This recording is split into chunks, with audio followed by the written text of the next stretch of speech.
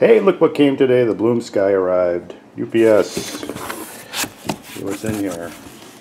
Let's see. We got this thing, which doesn't say anything about our packing list. It just says, congratulations. Your indoor station's installed. Wait, that's going to show us how to do that, right? We got an indoor station explanation guide. We got an indoor weather station. We got, kind of hard to do with one hand holding a camera. Well, we got this, which is a button, a Bloomsky button, which we'll wear with pride, I suppose. We've got the weather station itself. Can it be handled? Let's see, there's nothing written there. Bloomsky, welcome to the weather station. And you can get the app at the App Store or Google Play. And then this, which is in theory a solar panel to run it. What we did was, some time ago, we signed up at their website. Actually, they were doing a Kickstarter, and it's like a year and a half ago. And I pledged my money, and I didn't even realize that they took my money, and it showed up. So here it is. The boxes come in the same configuration. You get this like outside paper band. I think when you buy a Nest, it comes the same way. These guys probably want to get bought by Google, or maybe they're already bought by Google. This is the way Google, Nest comes, and Nest is bought by Google. Actually, the Intel Edison comes the same way. Let's see what we got in here. Alright, so this is some cardboard packing. Oh, here's something. This is the spike. So you can plant your Bloomsky in the ground or attack oncoming warriors. Wow, that's a pretty vicious looking thing. And then we've got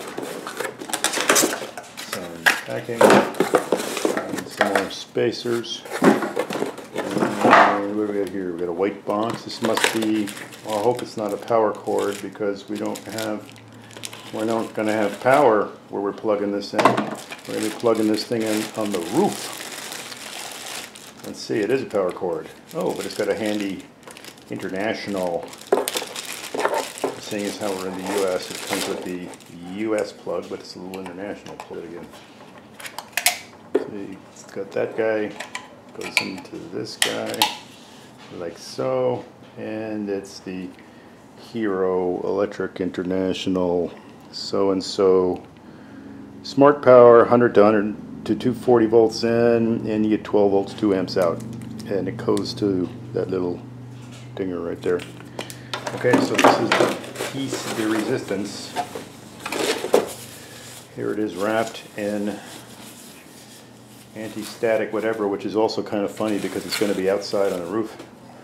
And here it is. So it's a camera, right? You got a camera, and there's weather sensing equipment in there. It's going to sense temperature and humidity. It says your privacy is important to us.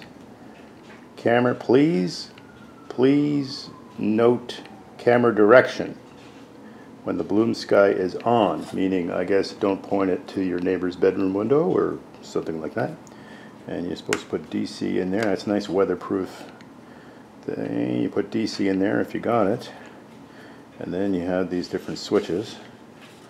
Okay, and there's the business end. So this is going to take pictures of the sky, right? And there's some destructions. Bloomsky instructions, which is pretty simple. Connect it, turn it on. Yeah, who needs that? We don't pay attention to this. If it can't be figured out without reading the instructions, it ain't worth having. Alright, then we've got, this is the indoor module. Well, let's just see what the indoor module looks like. Let's slide its happy paper band off. And we've got here, oops, also another power supply. I presume it's identical to the other one. The box looks the same. Yes, internationalized. It's got the American piece. And then it's got what's a smaller one. This one is same 100 to 240 volts in, 50 or 60 hertz. You get 5 volts at 1 amp out. So we got that. And so we saw inside the big box there was a, let's put this on just so that we don't have to think about it later. There, it's on. I wonder how the solar panel works. Let's see. This is nice. The instructions are one page. Plug it in, and then it's got to be within, this is all internet stuff, so it's got to be within 5 feet of your internet router, or during setup. It's got to be. Certainly hope it doesn't have to permanently be within 5 feet of the router. Of course, it's going to be sending my indoor temperature information to the Bloomsky server, I'm sure. So hopefully it doesn't have, like my television, which has a microphone and a camera in it, is broadcasting all of my information to South Korea. We'll see how much privacy I lose by installing the Bloomsky internal temperature gauge. Alright, and then finally, all this wonderful recyclable stuff. Put it in here. I've got the Bloomsky solar panel, which as well comes in its own paper band. Let's move this stuff away. Paper band. Up, and ooh, this looks like a serious device. This is what I was hoping for. So this panel looks very solar, and it's got a mounting bracket. Let's open it up. Take a look inside. Okay, this has got a mounting bracket, which is kind of looks reasonably inconvenient because it needs to be mounted on a flat surface. I don't think we're going to be using that for anything. And it does have a power cord, which looks like it's got the same end on it as the internal one. Yeah, looks about the same. It's got these handy things. I guess I can hang it on something. And it's got some spiky things and some screws. I'm not sure what to do with the spiky things. The instructions are on the outside here of the box. Which, let's see if any of us can read this. Instructions are here. Put large stake into ground, open solar panel. Oh, so they're expecting that you're going to put this on the ground. What they don't realize is that tomorrow morning we're all going up on the roof and we're putting this up on the roof. So it's unboxed. Tomorrow we do the installation. Okay, it's morning. So now the idea is to associate these guys with the internet. Somehow, I guess so that Google can see our every move and track our underwear size, our waist growth, our cholesterol, etc. I realize that I'm playing right into their hands. Now I've got a camera. This camera's going to be on my roof, so if Google wants to know what the hell's on my roof, it's good for them. They can watch the squirrels and the rats. In any case, you have to have these devices within 5 feet of the router when you set them up. So I can't put it where it's got to go and then set it up. It's got to be within 5 feet of the router. Last night I did try to set up the indoor one. You got to set up the outdoor one first. Took an hour to figure that out. Whereas if I had just read the handy manual, I would have known right away. Yep, I got a PhD in dumb. I'm sure the software they've written to enable this thing is idiot-proof. Which is probably why it prevented me from setting it up, because I can't think of a bigger idiot than myself. In any case, it's a single button. You push a button, you download an app to your phone, and it's supposed to associate to your network and start showing pictures and things. 2 hours later, it's finally doing that. What I learned is that the app on the iPhone, at least the iPhone 5, keeps telling you that nothing is happening and it's all bad and the device is not set up. Eventually, out of sheer frustration, what I did was I rebooted my phone and I started the app again. And then I realized all along it was set up. When the little green light flashes, it sets up. They got a little more work to do on the software with this thing. I'm sure this is version 1. You know, they sent it to me off of their Kickstarter. I still think it's a great idea. Let's go on the roof and start it and see what happens.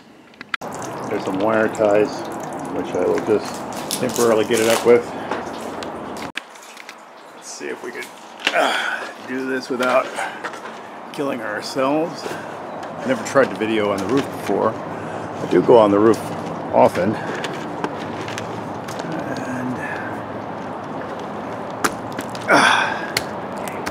so there's the old weather station. There's my satellite TV. There's my ham radio antenna. I'm thinking oh, and that crowd noise in the background is not cheering for me. That's a major California highway. And down there, I don't know if you can see it down there, there's people walking on the trail. Let's see, where will we locate the Bloomsky? Methinks over there.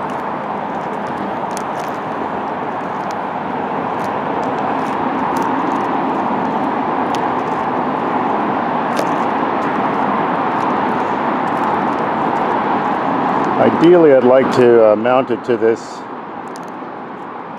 chimney.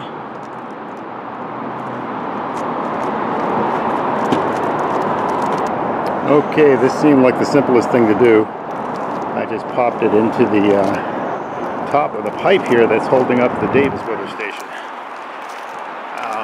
It's going to shadow my solar detector some points during the day, which will make it inaccurate, but I'll think of something else to do. There's the solar panel just leaned on the peak of the roof. Now can't possibly be a permanent installation. As an engineer, we can think of all the reasons why that will fail. The first big wind is going to blow that away. Of course, we're in the middle of a drought here on the left coast, so it may be a while before we get a big wind, and that'll make it even worse because I'll forget that this is up here until it comes crashing down.